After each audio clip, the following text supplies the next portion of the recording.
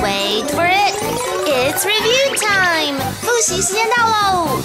Okay, welcome back to review time. Today, I'm going to give Elsie a definition, and she's going to have to guess the word. Okay, 我要听定义选字。Okay, are you ready? Yes, I am. The definition for this means to try to get someone to do something for you. 叫人家去做，为你做某件事情。I think it's a phrase. Yes. It's a verb phrase. 动词片语 ask for. That's right. You ask for something. Okay, here's another word.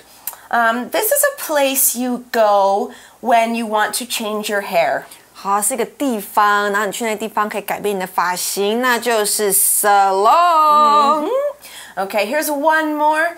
This one is something that goes in your ears and makes you want to move or makes you feel a certain way. 跑到你耳朵里，让你想要动。It's music. That's right. You listen to music. It's, sounds that make you feel a certain way.